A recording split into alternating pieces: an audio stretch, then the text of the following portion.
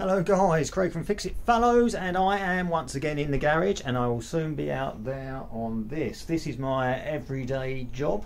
I am a London cab driver, if you haven't managed to work that out from previous videos. And I drive this. This is a Vito Taxi. These have been on the road since 2008. In 2008, TfL, who are the regulators of London taxis, dictated that any newly commissioned vehicle for London must have electric sliding doors. Hence, the Vito was taken by a company, I think it was Penzo, and they adapted it to meet all the stringent requirements of a London taxi. Now, one of those requirements is that it has to turn within a certain amount of feet. Now, I can't quote you the number of feet, but trust me, it's pretty tight, and it makes London taxis extremely manoeuvrable. And in order for this vehicle to meet those requirements, Penzo's developed a rear wheel steering mechanism. It's not directly linked to the steering wheel in so much as that it's electronically controlled. There are two actuators, one on each wheel, and the locking pin is actually a solenoid. So an electric current is applied to a coil that creates electromagnetism, and it pulls a pin up. The pin that gets pulled up then allows a dog tooth, which holds the hub in place, to be pushed out the way when the actuator pushes the hub. So what tends to happen on these, because everything is hung from the underside of the vehicle and it's in the UK, we get a lot of inclement weather, a lot of rain, so a lot of weathering occurs on all these mechanisms, and the dog tooth becomes jammed. The solenoid usually manages to pull the pin out, that's fine, but the dog tooth gets jammed in position. So when the actuator is activated, there's more resistance than the onboard computer would normally allow, and it then quits the process of turning the wheels. So you push in the button on the dashboard, but nothing will happen because of safety mechanisms within the system. Says too much ampage is being drawn, there must be a problem, shut down. So anyway, today I'm going to get both of these rear wheels off. We're going to get in there and give all that locking mechanism a service, and it will be good for the next 3 or 4 months. And that's generally speaking what I find, that you have to do it every 3 or 4 months. So let's get on with it.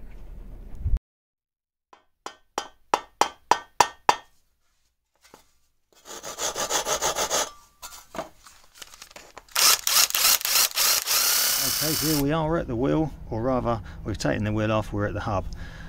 Okay, so what we've got going on here is this hub is pivoted down low, down here.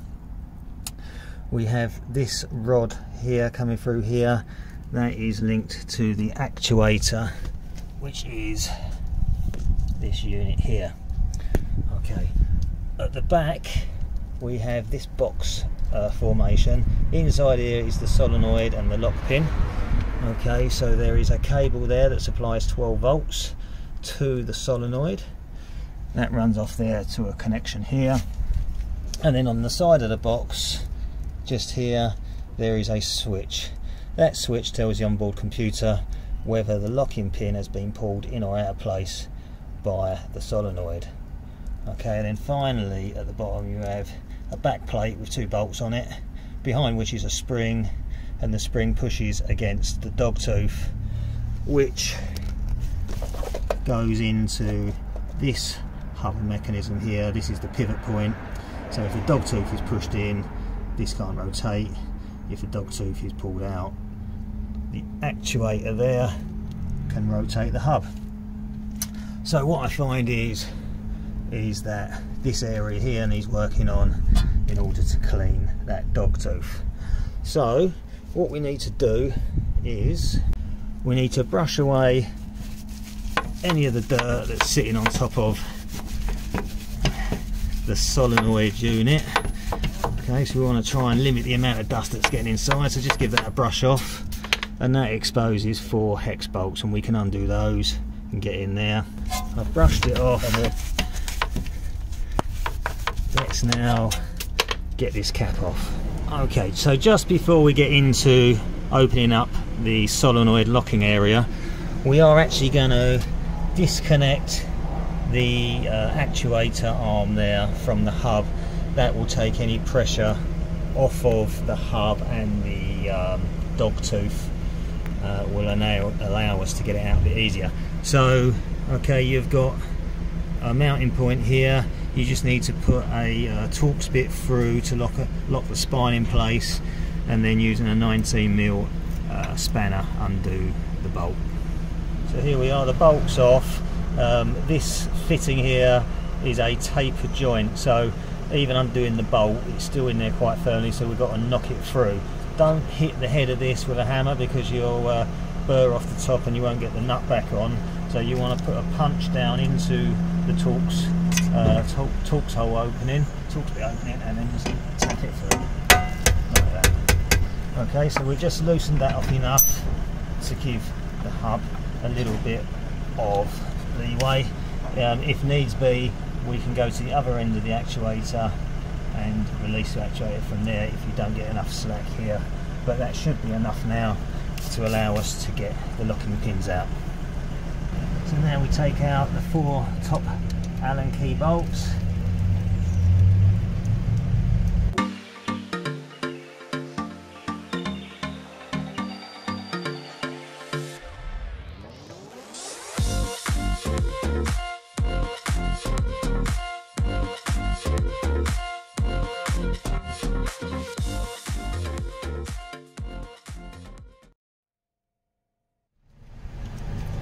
Okay, now we can lift off the lid of the solenoid,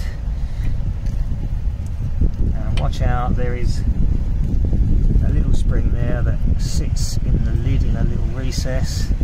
Okay, so don't lose that. And there is the solenoid. Okay, so that can stay there out of the way for the moment, and then that gives us access to the locking pin. Okay, so I shall pull that out. So there you are. You have a white nylon collar, a spring, and then you have this pin. So you can give that a clean up and a re-grease. So we'll put that to the side. So here we are looking down into where the solenoid lives. At the very bottom there, that is the top of the dog tooth that we want to take out. You can also see protruding from the side of that opening, there's a little ball bearing. That is the ball bearing attached to the switch on the side of the unit there. Okay, so when either that's in or out, that is telling the onboard computer the state of play of the steering. And that ball bearing sits in that recess ordinarily, so when the ball bearing's out, the computer believes that the hub is locked. When this plunger is pulled up, the ball bearing is pushed inwards by the fact that this part of the shaft is fatter. That tells the onboard computer that the pin has been pulled out and that the system can be activated. Sometimes if you're getting error messages on the LED indicator on the dashboard, the plug, one of these plugs here that goes to the switch on the side of this mechanism, maybe one of the wires has come loose inside there. Okay, it's only 2 wires, so it's like an open or closed situation. So if you're getting error messages, it's good to check the pins in there and the wiring. For worst case scenario, cut out the plugs, put new plugs in, or hardwire it however you see fit. But that's that. Okay, so we're back directly underneath the vehicle, and this is the actuator for the driver's side. Okay, I'm actually going to completely remove it so as to be able to give the hub complete freedom of movement. So at this end there's just a bolt that passes down through there to a nut underneath. So I've just put a 10mm Allen key in the top to hold the bolt in place, whilst I use a 21mm spanner on the bottom there to knock that nut out, and then the bolt can be pushed through, and then the whole actuator can be taken out, pulling the kind of push rod out through from the suspension arm there. Now the actuator does have 2 power leads going to it, on the left here and on the right. The one on the left here is purely for power, goes to that plug there, you can see it moving with the wire, that one there. Okay, so 12 volts gets provided to this unit to either push the sort of steering arm out or in. This wire here is a multi-cord cable that goes off to the onboard computer and tells the onboard computer at what stage the steering is at. Okay, so if needs be, you can disconnect that plug there, and if you wanted to, you could power this unit directly from a 12-volt supply just by applying it to the pins. You know, positive would push the rod out maybe, or negative would push the rod out, whichever way it is, but you just reverse the polarity depending on which way you want to do it. Also on the side of the unit round here, just out of shot, there's a little rubber bung through which you can pass an Allen key, best attached to a drill, so you can manually wind this mechanism if needed to be done. Okay, the other thing with these units is that over time water gets into them. Now personally, I found that the biggest danger of water going in is this wiring here and here. As you can see, the wiring comes from above and goes down. There is no drip loop. As a consequence, all the rainwater and road water gets channeled onto this cable, and it's channeled straight down to this grommet here. Now over time, that grommet will not be able to resist the intake of water. Water will get into here and it fries the circuitry inside here, and then you are into a whole heap of trouble. So what I done many moons ago is I applied tie straps here, right by the gland, on both cables. Maybe not that one, sorry, on that one there, particularly because of the routing of the cable. So any water that goes onto this cable, okay, meets this tie strap, and the vast majority of water is expelled off before it meets the gland. I couldn't recommend that highly enough. That has saved these units. I've also done the one on that side, you can see the tie strap there. So anyway, let's get this off. So I've got my 10mm Allen key up there and the 21mm on the bolt. Let's undo that.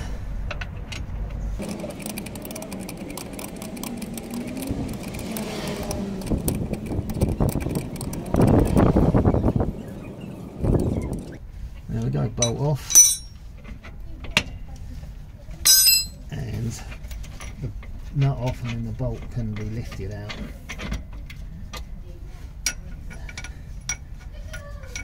Like so, and then the actuator can just slide forward, and I'll leave it resting there. Okay, and it's now out of the way of the hub. As you can now see, the arm of the actuator is now clear of the hub. I should now be able to rotate the hub.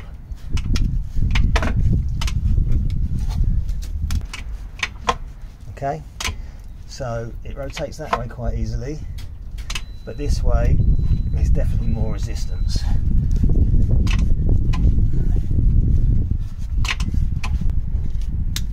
Right, let's get this back plate off. 10mm bolts.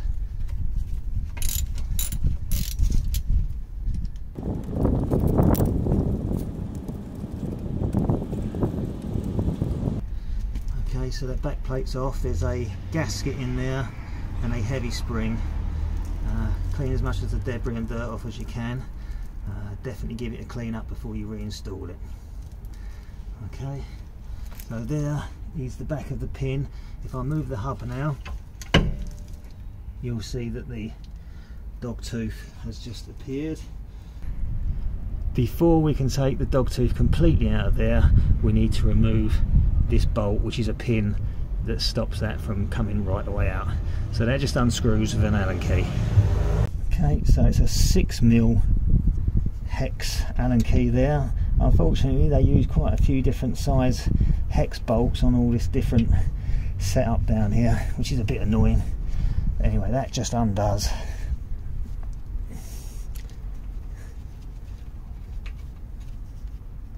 And pulls out. Okay, so put that somewhere safe. And now we should be able to pull out the dog tooth. There we go. Out it comes. And that is it. Okay, so here I've just put the dog tooth into some white spirit, and I'm just going to give it a clean up.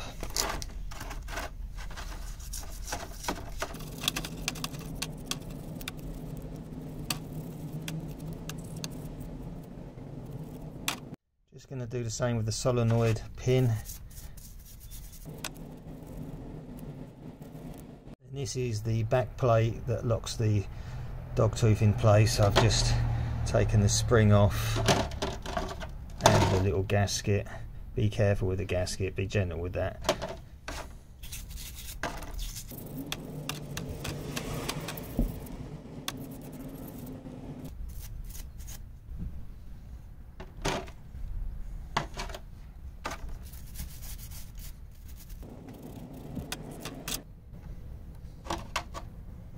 I'm just going to have a little clean inside the hole that the dog tooth goes in.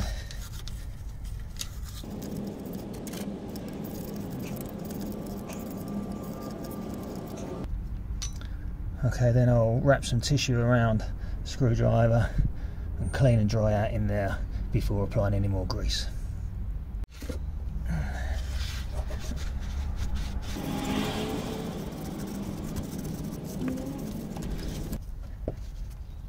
Okay, so this is the dog tooth. Okay, this is the end that goes into a notch on the hub itself. This recess here is this hole here is the hole into which the solenoid lock pin drops in and out of. Okay, so as the solenoid activates, it pulls that pin up. Okay, now that pin can slide as it wishes. And then you remember there was the locking pin with the 6mm hex Allen key that went through the side of the unit. That goes into this little recess there, so it can only slide as far as that pin would allow. Okay, now what we're looking for is significant burring on this. You'll see there's a bit of burring on the top there where the solenoid is lifted and that slides over it, so make sure there's not too much of a catch on that. If there is, use a file to whip it off. The other significant areas of wear are around this head here, because this really is taking most of the strain, because as the hub rotates it pushes against that, and you can see the wear on there. Now you can buy replacement ones of these. I'm just going to put this in my vise and give it a bit of a file to take any lips off of that are there. Hopefully that will make it a little bit smoother in action. Okay.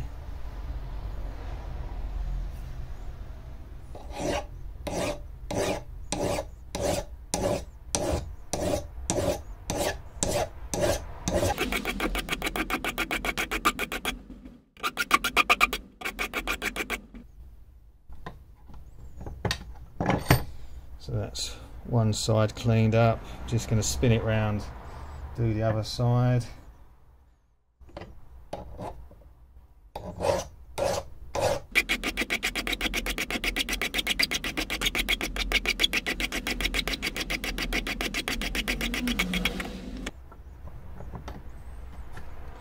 Okay, now you can't afford to take too much material off because that will affect how well the unit locks in. So at some point or another you will have to replace these. Okay, now it's just a case of putting it all back together. I'm going to put some grease on this dog tooth. So smear some around the head there. That will get distributed as you push it in. Smear some on the sides. Put some on your screwdriver. Put it around inside the hole. And then offer it in. Now making sure that that round hole that the locking pin goes in is sticking upwards. Give it a squiggle around, push it in just as far as that, and then reinsert the locking thing on the side.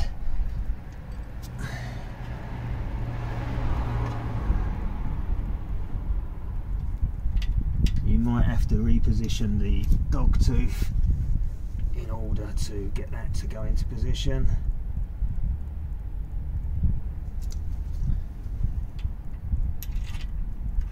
There we go.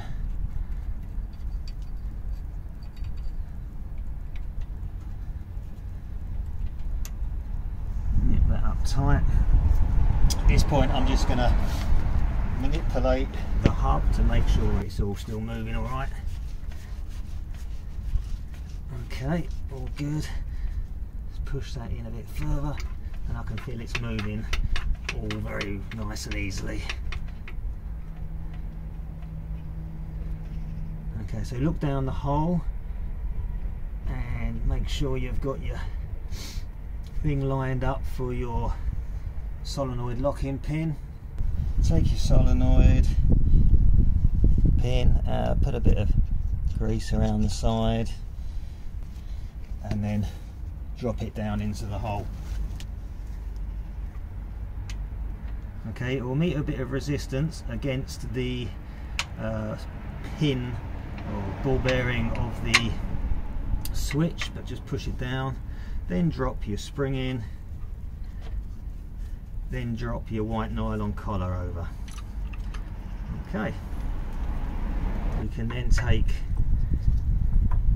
the solenoid itself, making sure that you keep that little spring underneath there, offer it down into position and put the 4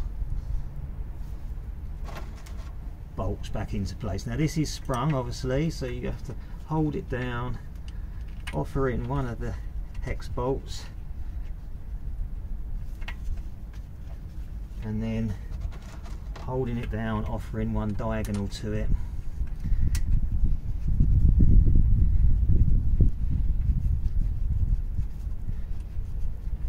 Get them under equal tension.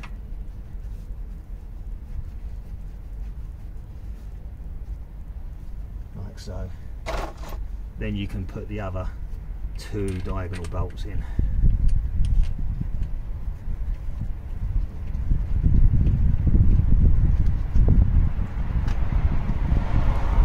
Done up.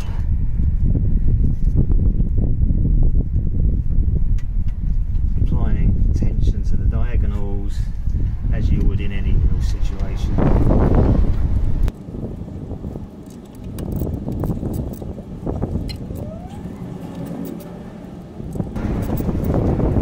Back on, I'm just going to try the hub again, make sure it's still moving freely, and it is. Okay, now we need to put the back plate on here. So put your gasket back on, place your spring in there, put your 2 bolts through, smear some grease over the spring,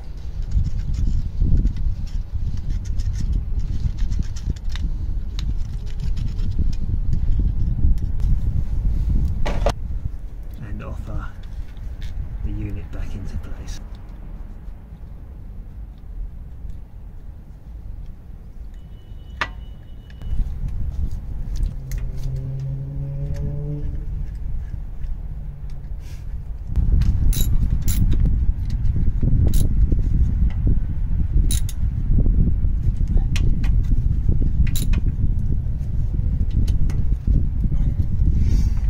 Okay, and then now the dog tooth has been pushed fully into place with the spring, the solenoid pin has dropped into place, and now the hub can't be moved. We can now reconnect the actuator at both ends.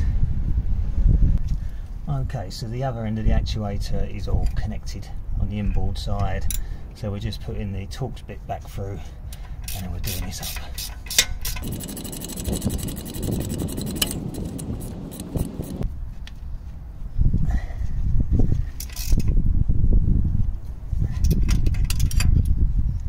There we go, that's all done. Okay, so there's the driver's side rear wheel back on. I'm going to take it for a little test drive, see if the rear wheel steering is working great.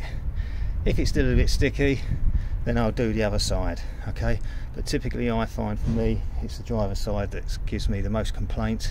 Needs be, I do the passenger side, and it's exactly the same process.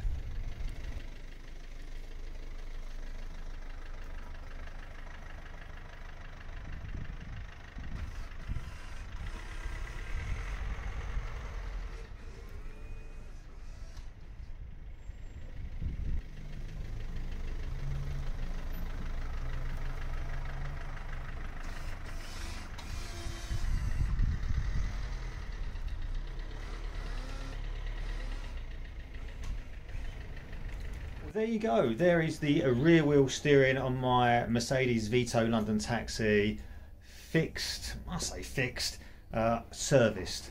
It's working nice and frequently and reliably at the moment, so that should be that way for the next 3 or 4 months with a bit of luck. So anyway, yeah, have to do that every 3 or 4 months. A lot of drivers actually fear the rear wheel steering so much that they don't use it, and if you don't use it, it seizes up, so it's a bit of a catch-22. Personally, I use it a lot, and you know, that's all I have to do to keep the thing maintained and running. The other issue on these cabs as well is the electric step. I have to service that a lot. If anyone's interested, I'm happy to do a video on that. But for the time being, thank you very much for tuning in. Please be sure to give me a thumbs up, to like and subscribe if you haven't already, and be sure to hit the notification bell, and as ever, check out some of my other videos. So for the time being, thanks a lot, and I'll see you soon. Cheers, bye bye.